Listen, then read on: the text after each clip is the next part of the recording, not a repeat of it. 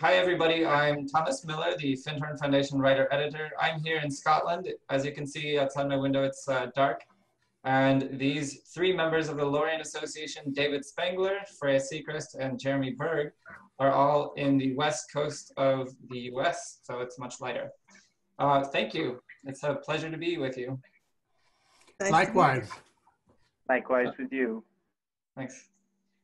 So my first question is about the Lorian concept of sovereignty, and I'll frame it a little bit for people who are watching so they understand what I'm getting at. So I occasionally meet people who come to Findhorn visiting and they've heard of channeling. And the idea, I think, behind channeling is that an entity kind of like takes me over and then I speak with its voice or something like that. And there may be a place for that, maybe not, but in any case, Lorian has taken a very different stance, which is to develop this concept of sovereignty. David, maybe you want to explain what that is. So the idea of sovereignty, it goes back to my initial training with my subtle colleague and mentor, John, who basically was very concerned that a relationship of interdependency developed. He didn't want any power differentials here because he was this radiant figure of light and I was not. So he stressed this point that each of us has the sacredness of our own unique identity, and each of us is a generative source of light in our own way. And you can't compare the two in the sense that my light is better than your light. So what he was very much wanting to emphasize was the basis of partnership and the idea that what you have are people or beings coming together who could honor each other's difference and yet at the same time be different. And obviously there can be a lot of difference between a physical person and a non-physical one. So part of the idea too, out of which sovereignty developed, is the sanctity of the individual's identity. If a person runs into problems in working with subtle energies or subtle beings, most of the time, those problems, in my experience, revolve around loss of identity. Not always in a deliberate way, but just sometimes through the strength or power or the impact of the energetic differential between one person's consciousness and another's. So I'm standing, what I call standing in our sovereignty, recognizing the unique link that each of us has with our own sacredness is a way of keeping that from happening. So I use the term sovereignty. Other words could be used, but I use the term sovereignty because to me, it suggests the ability to be self-governing. And this was really what my inner colleagues have gotten at over the years, that each of us is a self-governing entity. And it's our responsibility, it's our right to make our own choices and not have those that ability taken away from us by a being who seems more powerful or more radiant or whatever. Now, you mentioned channeling, and yes, one of the first things John said to me when he appeared was. And John is your non-physical colleague? John is a non-physical being who first appeared to me in 1965, and he said, "I'm not interested in channeling," and I wasn't either. In fact, I said to him, if we want to work together, I'm not interested in being a channel. I had a number of friends who were channels. They were basically came out of a spiritualist and mediumistic tradition. but that wasn't of interest to me. And he said, well, it's not of interest to us too either. What we want is partnership and not one being taking over another. But having said that, there are situations in which channeling is in fact a valid and appropriate relationship. I think of it as an older one. It is belonging to past ages of human development, but there are situations in which it might be appropriate. So, I'm not passing judgment on it. I'm just saying, as you did, that's not our way of going about it. Sure. One thing you alluded to, one thing you mentioned when you were speaking was how we're generative sources. So for me, trying to sort of understand the Lorian point of view, that was one point that took me a really long time to begin to wrap my head around, essentially. But I think what you're saying is something like we are not just receiving input from the world, let's say, but actually, as you said, we have a connection with the sacred, and we are actually continually sort of pouring out influences. Yes, that's essentially it. There's another aspect to it. So imagine if you and a bunch of friends go out to dinner and you discover when it comes time to pay the bill that you have no money with you. And so there's this moment of feeling aghast and maybe a little ashamed, because now you're going to have to depend on the largesse and generosity of your friends. But you wish that you had something to contribute as well. But in that moment, there's an awkward power differential between you and your friend, the ones who have the money and you who don't. And I'm assuming in this story, that you haven't arranged ahead of time that, hey, come on and be our guest, So John was very careful about these power differentials, these energy differentials, and essentially saying that you can't have a true partnership if one half of that partnership is feeling inferior to the other. So, so what John did is he put me through an exercise. It's not an exercise that I could do for somebody else, but essentially what he did was he turned off all of my, I guess you'd say, psychic sensitivity. I just went blind and deaf to the subtle worlds. But before he did this, he told me he was going to do this, and he said, I want you to pay attention to any light that you feel, anything you feel that you feel is coming from spirit, pay attention to it, see what you're experiencing. So then he shut me down for a week. And then at the end of the week, he opened up my inner awareness again. And he said, what did you experience?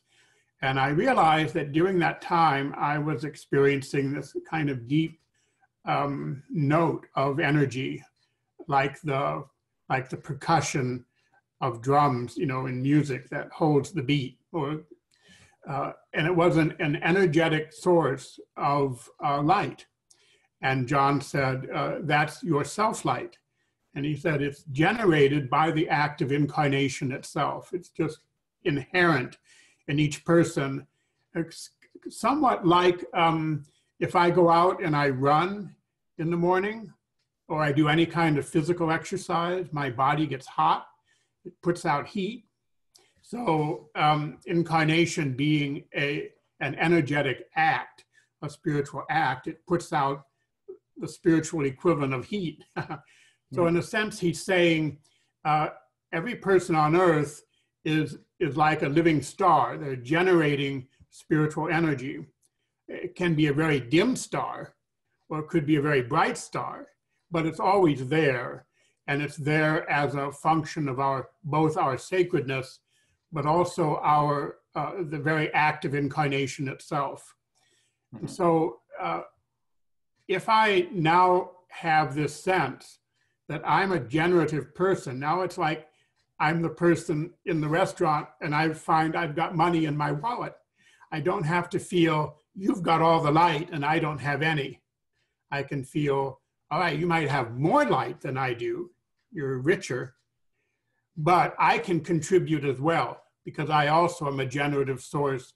Therefore, we can form an equal alliance. We're both sharing what we can. So that's the idea behind generativity. Mm. Yeah, thank you. Yeah. Freya, would you like to say something? Otherwise, I will say something. You can go ahead next. I have some thoughts about back sovereignty. So go ahead. All right, because let me put a human story to this. Because there was a time in my life, well, I had a career in architecture that was somewhat successful. I was on the cover of Popular Science and other things. Then I had a career in college administration and teaching. And for a variety of reasons, I found myself, leaving that kind of work. I was divorced, and I found myself on the road doing a kind of low social order job, making good money, but traveling a lot and being alone a lot, and feeling like life had passed me by, feeling like I no longer was really contributing. All of the things that were very meaningful to me had kind of fallen away. I had been studying with David for many years, and obviously the Findhorn material with Dorothy's McLean and all the other wonderful things that have come out of Findhorn. And so I'm on the road, and I really was foundering, wondering, what do I do next? And where's my next career? Where's my next contribution to the planet? And, and feeling like I've sort of lost. I came across David's book, The Call, which is a very simple, really a transcription of a talk he gave. And in the basic message of the book, The Call, or the basic theme of it, is that each of us may come to Earth with particular work to do. Become a doctor, a lawyer, a candlestick maker, whatever it is.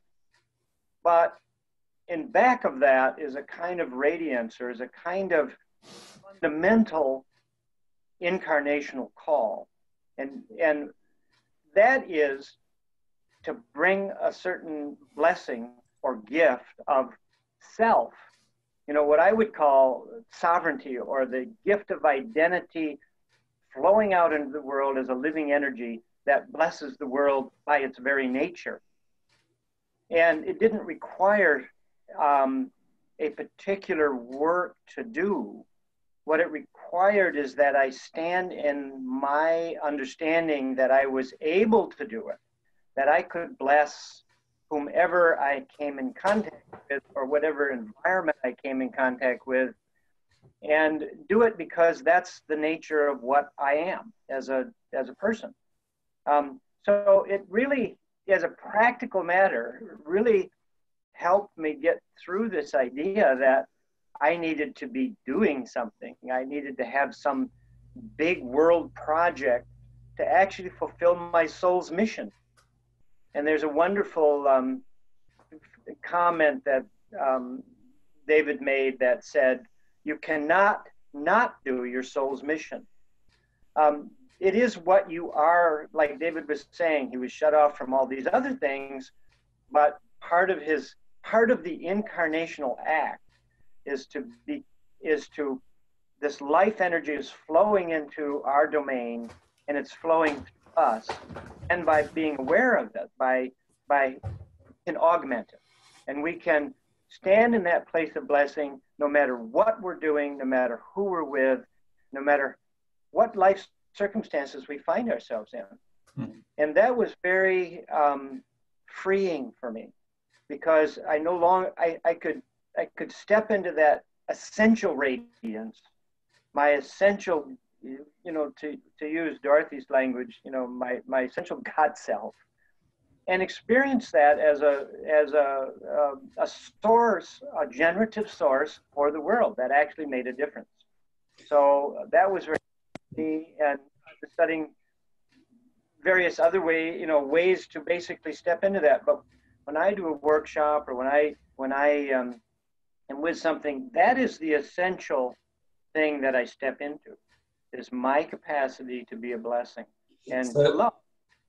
So Jeremy, let's say you're going to get a coffee at the corner coffee store, and you make that decision, that internal decision, to actually turn that into a situation of blessing. What is that internal experience for you like? Well, first of all, that's a very good thing. It says incarnate on my cup. Okay. And I do visit the coffee shops from time to time. Okay, yeah, sure. Yeah. You know, it's nothing more complex than just smiling at the person that's taking my order, or being present to them. Being present to them and not treating them as a tool of the delivery of my coffee. But I can actually do the same thing with my cappuccino machine at home, which I really love. I can bless it too. I can bless the whole process of the farmers that are growing, hopefully the organic beans and the shipping and all of the process that brings it to me. But I can also, as a practical matter, Thomas, I mean, when, if you're bleary-eyed and you haven't had your first cup of coffee, it is admittedly more difficult.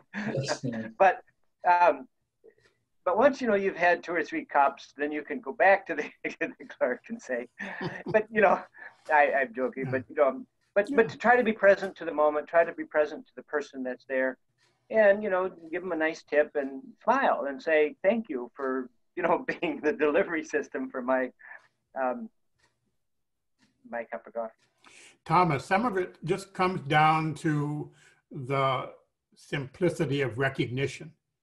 I recognize you as a fellow being. I actually see you as a person, and as Jeremy said, not as a weight person or as a role, but as an individual. And that's the blessing flows through that. Mm-hmm. But yes, there are mornings where it's coffee first, blessings later. Fair enough. Okay. And Actually, can I just ask one more thing? Could I just ask one more thing? Because I think what you're identifying there, this being present, is actually very to the waiter in the coffee shop or whoever, right? Even my little water container, I can be present to it in its in its beingness, and that's actually, I think that's good practice for dealing with subtle beings. Is that right? Because that's kind of the same, the essential attitude that we need to bring to life if we're going to partner with the world. Is that right? It's through partnering. Yeah. It's through partnering that I suppose I've come into some of the broader experiences of generativity or sovereignty, because I can't be a partner unless I can be myself. Unless I can stand fully in myself. And after, I have a very distinct memory of an experience of being in a car, driving around a roundabout in some place in San Francisco. And at that moment, I had just come back from Findhorn, having lived there for the 3 years that I did back in the 70s. And I was thinking about, how do I carry on this work that I had been doing at Findhorn? How do I carry on the kinds of spiritual connections that were there and talked about more openly back there in San Francisco? And I realized that the way for me to keep my connection to subtle realms, which I had started with my own work with the garden, with Dorothy, with nature beings, and some of the other things that were opening up on from there, the only way to do that was for me to really be grounded in myself as a person. The more I could be present to myself and to the world around me, the more I could have connection with these subtle realms. And that's been an interesting piece for me that has shown up in various ways, being an administrator and working in partnership with people. But the same principles apply in working with partners with subtle realms. They too are beings to be respected, to be met, to be clear in myself so that I can actually show up to be a partner. And so it's been, in a way, a lot of my practice has been, how can I be a better person present to the world around me And in that, my own subtle connections have continued to develop and open up. Yeah, thank you. And then moving a little bit more into how we can interact subtly with our environment. Another concept I thought we could discuss is energy hygiene. And to me, it's pretty fascinating how when we discuss these things, it verges on the very most normal level. How am I feeling, right? That's kind of what we're talking about. Am I present to myself? Am I actually allowing myself to feel my feelings? But then I would also like us to discuss how that actually influences things on levels that we don't necessarily see or perceive in physical ways, with our 5 normal senses. So sorry, that was a little bit of a roundabout question, but the question, I guess, is energy hygiene is another Lorian concept. And maybe you could describe it a bit and give some examples and how people watching this might be able to apply that where they are. I'm going to start by saying we have one of our teachers in classes. She's not energy hygiene, she calls it energy tending. And I think that's actually a nice development or expansion of what we're talking about when we're talking about energy hygiene. Because it's not just about washing our hands, but it is really a practice of awareness. So one first step of energy hygiene is being very present to yourself, being able to be honest in yourself about what might be going on. Another principle of energy hygiene when we talk about it, or energy tending, is being aware of flow. Something when it's stopped, it's harder to get started. Train when it's stopped is harder to get started, but when it's even in motion, you can keep it going with just a little finger push and attention. Mm-hmm. So part of energy hygiene is putting attention to keeping ourselves in the flow of life. And when we Could you say more? Could you explain that just a bit more? Like what Sure. is the experience of that? For me, the experience actually comes down, as it often does, to very practical things, as you were saying. If I'm feeling kind of blocked up, say, for me, being an administrator, often it's meetings, and it's like the conversation's going on, and it doesn't seem to be getting anywhere, and it seems like things are blocked up or sort of stopped, and the conversation's going round and round in circles. Well, first I need to be attentive to myself to notice that I'm resisting or I'm upset or perturbed by that. So there's that piece of just my own awareness of my own energy. But then if I think in terms of getting it to move into a flow, I may actually start by moving my feet. So no one's necessarily watching, but I can just move my feet in a rhythm. And bringing myself back into a little bit of physical rhythm actually seems to help open up doors between seeing a way to get out of the circle that we might be going around in our conversation to think of another possibility, or even to be willing to interject and stop the group and say, oh, let's stop and just have a time of quiet together to help switch the energy. So there's that element of rhythm and movement and flow where I stop, I use my personal attention to connect to what's happening within me, and then make a very conscious effort to reconnect with the sense of flow, or, so you're wanting me to go beyond flow. Or maybe a sense of connection with the rest of the world around. Okay. So I can stop there and let David and Jeremy add something else. So. Cool. Well, I'm happy to jump in. There's all kinds of techniques to clear your energy field. You can imagine yourself in a shower of light and, clearing off the accretions of the day, the lint and dust that, comes from just living. And, hopefully you have an ally or a partner in the subtle worlds that will capable of taking some of that residue off and moving it into good places that can be transformed and recycled. There's lots of ways of shielding, imagining ourselves, within a shield. But I don't find, I do that from time to time. But the thing that is the primary immune system, I think, of the self, is this flow of generativity. So if I can align with my flow of generativity into the world, that has my signature on it. That, I mean, it is inherently me. It's inherently my signature. It's flowing from places. So it naturally has its own immune system, which is, what an immune system is in the body is a cognitive domain that says, this is me and this is not me. That needs to go and this needs to stay. So if I can align with this flow within me and out into the world, connecting out into the world is a blessing, it naturally is a mechanism of energy hygiene. And to me, that's a kind of fundamental energy hygiene, as opposed to the palliative ones we use to kind of, which can be very helpful in the moment when you pick something up and this flow isn't really working very well, and you need to say, I need to clear myself of this. There's lots of techniques to do that. William Bloom has written a book on, on that kind of work, and lots of other people have. But fundamentally, to me, the energy hygiene is an act of identity. Mm-hmm. Act of identity flowing into the world as a blessing. Mm.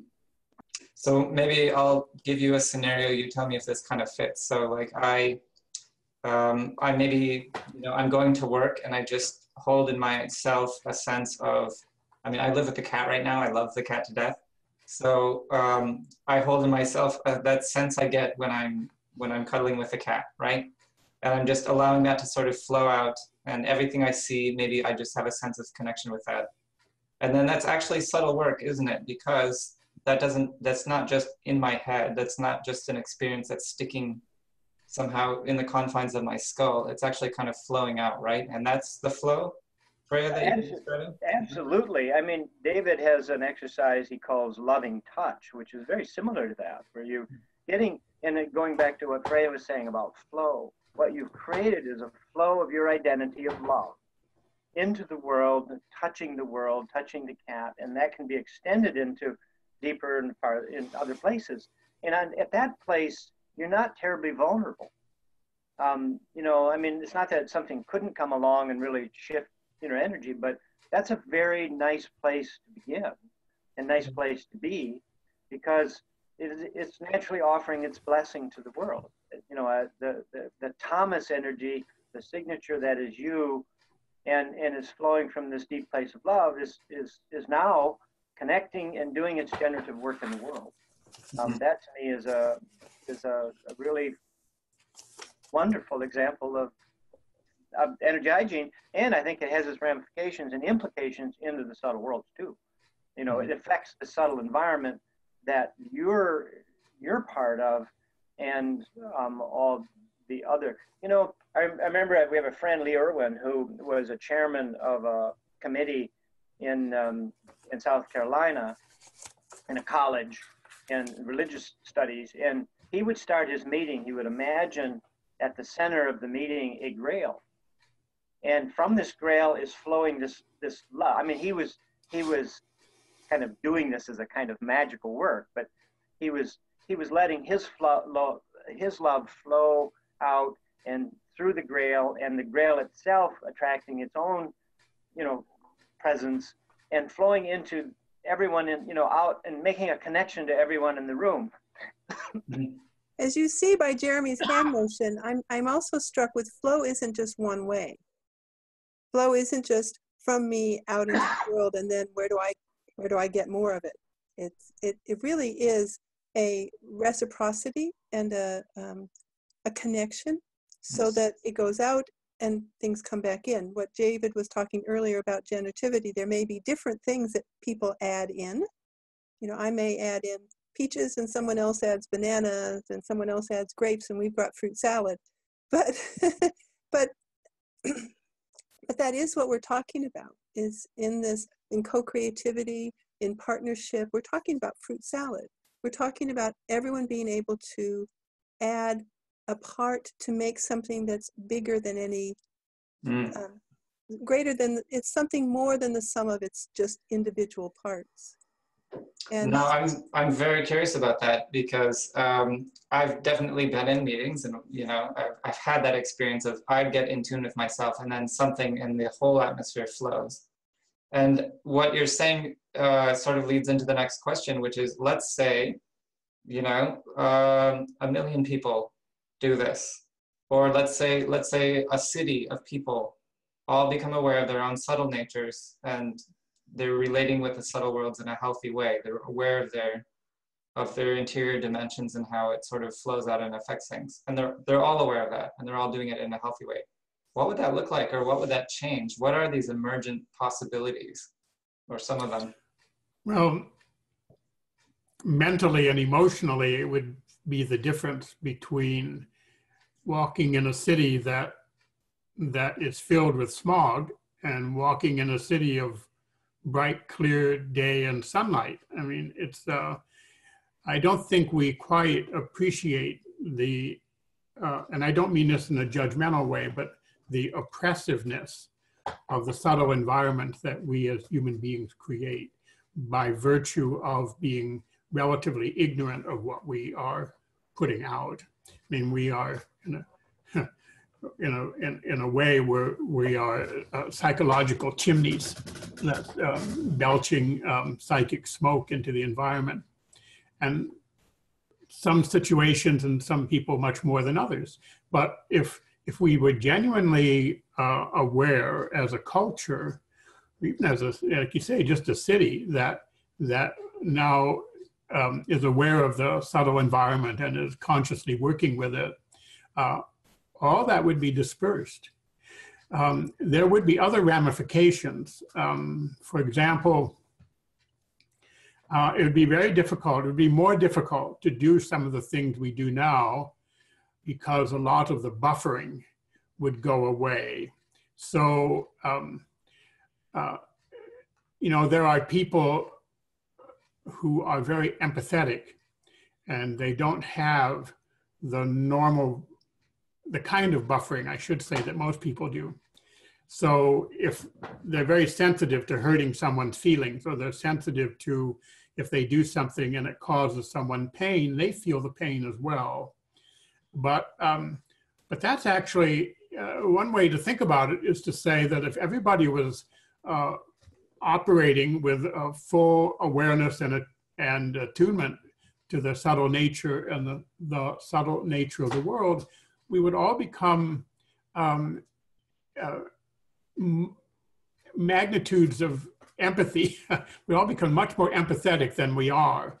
The nice thing is we would probably then learn how to ground that, how to work with it, because you know, it's not a matter of tiptoeing around each other and being obsequiously nice so that we don't, you know, set up tremors. We would learn how to manage those tremors, you know. So if you said something to me that I took offense to, it's my responsibility to handle the energy of that offense rather than letting it revert out back to you and you get impacted with it. So yeah, I think for me, the best metaphor is it would be a clear sunny day rather than walking around in smog.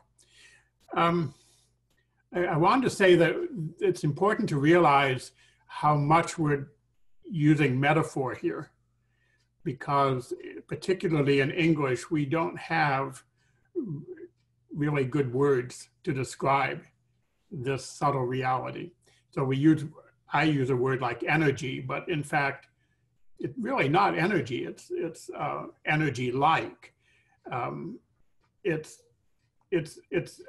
subtle world has its own kind of matter, its own form of substance, and it happens to be a substance that's very responsive to thinking and feeling, to the kind of vibrational waves or forces that are emitted by thinking and feeling. So it becomes convenient to talk in terms of mental and emotional energies. but this, to a great degree, that's just metaphor. And but it's still a useful metaphor because it describes what happens. So, for example, years ago, I met a friend who was in the grips of rage. He had just succumbed to rage because of something that had happened in his environment. And I remember him walking towards me, and it was like, he was like 15 feet away, but I could feel these red spears. I mean, that's actually what they looked like a porcupine shooting out its quills. And these quills were red and angry, and they were hitting my subtle body. And it was painful. You know, you get that feeling, you know, like somebody's punched you in the gut. This was like being hit with, you know, a couple dozen hot needles. It was coming out of this person's anger. And, you know, when you do energy tending, which is a lovely phrase, Freya, you learn how to take that in and just, it erases very quickly, you know, but you have to, but you can't personalize it. You can't say, you are hurting me, because then that begins to set up our habitual patterns of response that, well, I better hurt you back. Or we just take in the hurt and we hold it as being hurt. And that holds that energy to us, doesn't allow it to circulate, breaks up the flow, as Freya said. We just really need to say, all right, I'm being hurt. I'll let it go and move toward the situation as clearly as I can. So, you know, I suppose it would be like living in a world where everybody is really skilled in martial arts and their chi is really flowing. So you want to be careful, because if I touched you the wrong way, I'd knock you over. I just have to be aware of how to touch, how to speak, how to act in respectful and loving ways. And yeah, it would require some practice. But I think overall, it would be a terrific world to live in. You wouldn't have armies, that's for sure. Well, because you couldn't. You shoot somebody and kill them, and you feel the pain of that death. That's not something that a soldier could put up with for very long. Freya, Jeremy, any? Well, I'm sort of going to play a little bit off of what David said with regard to the language, because I can't say what a world would look like. I don't think that I right now have an imagination. When I do enter into those places of connectedness, and when there is flow back and forth, things happen that I couldn't necessarily imagine. So I'm not quite sure how I can imagine the world, except I can speak to certain qualities that I think it would have, or certain words. One of them would be relationship, or the sense of connectedness. I think there would be less isolation. But I also think it's not where everything's all one and it's this big mush. I think that it would also have the quality of being very specific and unique. I do believe that that's part of what we as humans are bringing into this world, is sovereignty, is the element of sovereignty, which is uniqueness, which is honor and respecting of difference. So there's something about that world which is going to be able to respect difference and uniqueness in ways that our world does not right now. We are more frightened of, I think. So those would be, I can go into it from the sense of qualities. Those would be qualities that I think that such a world would have between ourselves as people, and between the fact that I know there to be multiple realms of consciousness. And so whether or not I can speak to them directly in human words, which I don't usually, I hold a very deep sense of respect and honor, and knowing that there's more to the world than what I can know in my head. And just that opens up possibilities, which I have seen reverberate in my life in terms of, yeah, just possibilities. Can you give us one example of I can give you one unexpected? example of that. And that was when I was at Findhorn for, I believe it was the 50th birthday party. I was back. And I found myself connecting with a woman who was involved in the purchase of the hinterlands, which is that section of Findhorn with trees and such. And there was some concern that there was maybe some pollution there that needed to be handled or looked at. And so I found myself, I bumped into this woman, we had a conversation, and I asked the question, well, had the nature beings, had any, the devas or nature spirits been contacted through the community to ask about this, to invite their help, as had been done in the early days? And the answer was no, not that we knew of. And so I asked, I drew a couple of, I mean, out of that, not just by myself, but this other woman as well, we drew together a few people and had a conversation about that and started sort of an initiative, which has grown into be what we've called, I called fellowship circles or friendship circles between nature beings, again, in new ways for ourselves and for them. But what happened was, it felt like there was something that got started by my asking that question. And that night was the, sort of the fun night or the big celebration night at the community. And there was a raffle. And I bought 5 raffle tickets. I won 3 times in that raffle. And I was very embarrassed by the 3rd time. I had 3 of my tickets called in that whole situation. And it felt like, and this again, I can only say it was a feeling. I haven't not corroborated by anything else. But it felt like an act of appreciation of my asking that question. Mm. So that was my sense of a flow or creativity, or moving into that flow and trying to follow it and just ask the simple questions that needed to be asked, and a sense of appreciation, both for what the nature side could offer, and that the nature side of just being recognized, that there might, you know, to try and give it space to speak what it had to say in the matter. Mm. But it was appropriate appreciation, because she didn't win 5 times, you see. No, that's right. Only 3, only 3. Yeah, right. Moderation. You know, I wanted to just add, I mean, we've all had experiences of flow like that, where suddenly everything clicks and just, wow, it's like the world has come together in such a nice way. And for me, an image of that is musicals, because you have these ordinary settings and suddenly somebody bursts into song, and all at once the whole street is singing in harmony and dancing in harmony, and everybody knows, you know, the choreography, and they know exactly the words, and it's like, oh my gosh.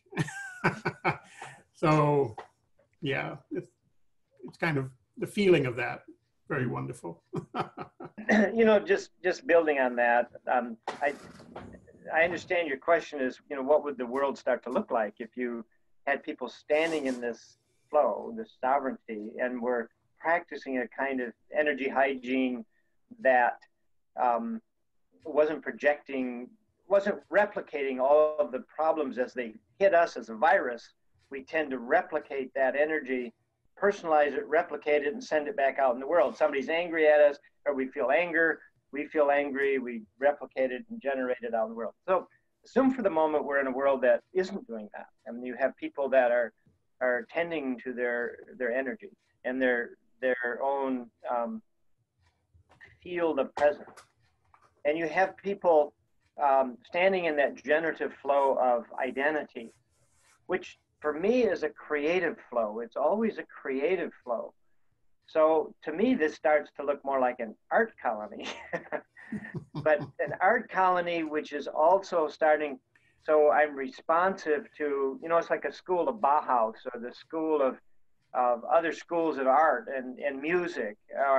So you have all of this art and music and sculpture and dance and things starting to emerge because people's song is starting to be sung into the world, and they're clear to listen to other people's song and have collaborative relationships and start to be more collaborative with the songs of some of the inner life and the subtle life of the planet and the lives of the plants and the animals so now you start to have an environment that is, it's not just related to humans, but it starts to say what are they, an environmentalist who can listen to the song of the great trees, or the song of the land, which is very present at Findhorn, or the whatever. I mean, this is what was the great experiment and the great to me gift of Findhorn, was this beginning of starting to listen and to be clear and to sing that song in concert. So now you have a very environmentally oriented, very creative kind of civilization emerging.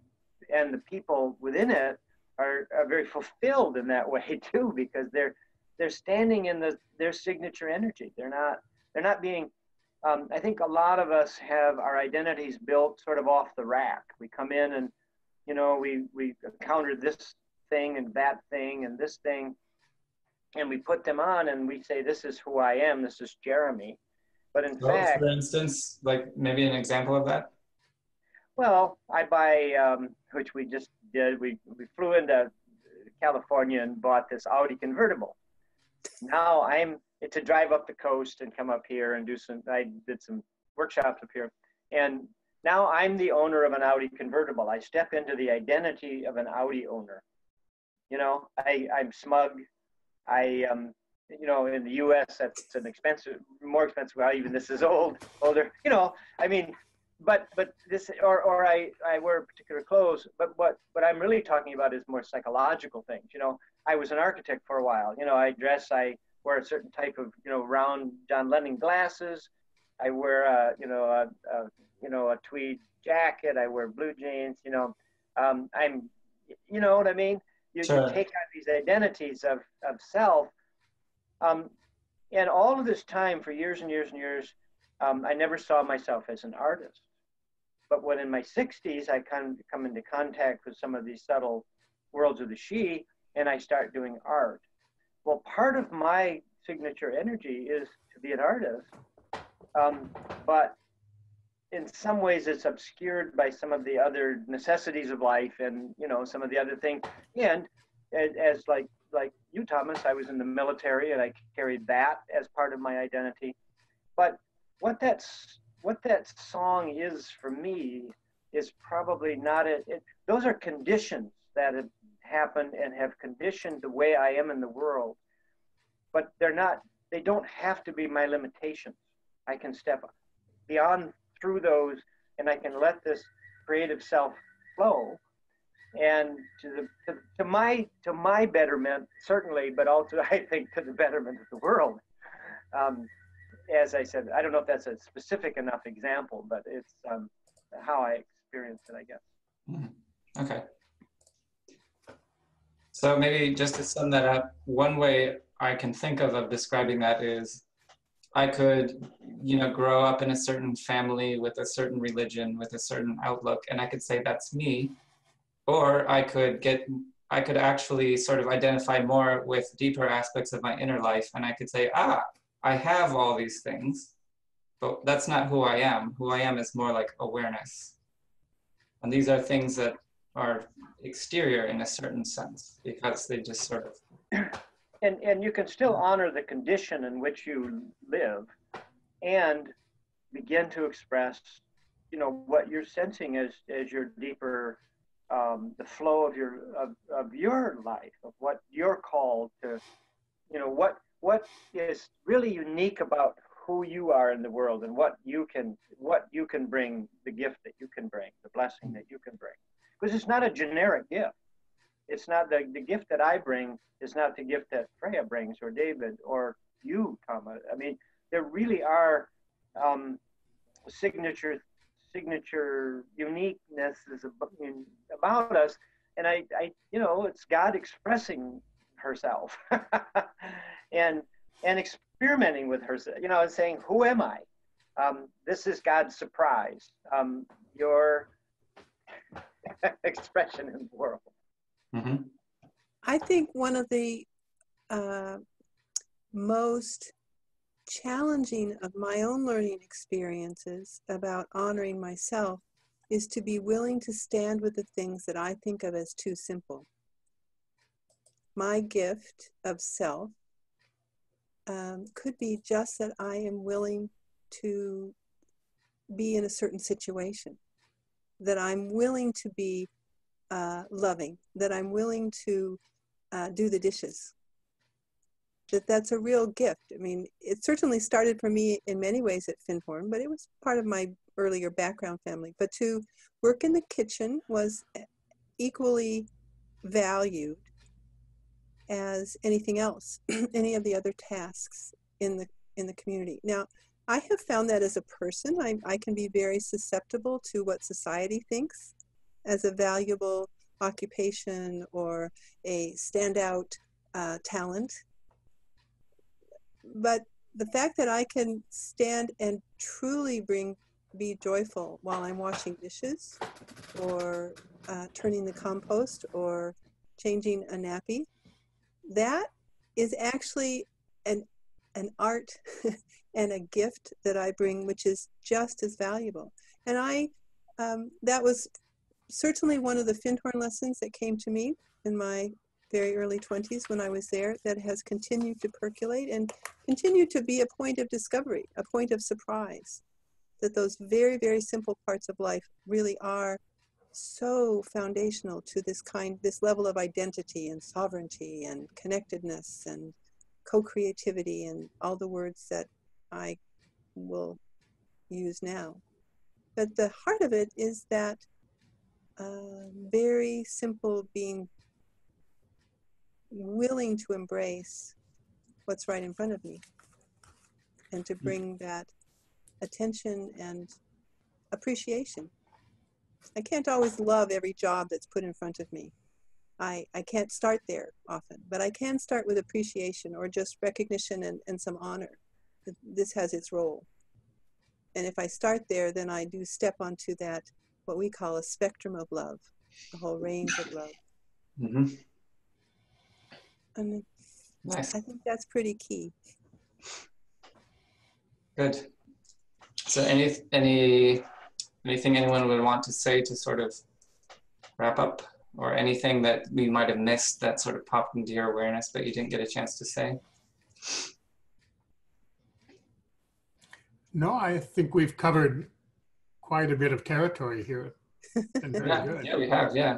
So thank you so much for this. It's a pleasure, and I am really looking forward to seeing you all in our 2018 conference here in September at Findhorn. So thank you, guys. Thank you, Thomas. Thank you, Thomas. Okay. It's been fun. Thomas.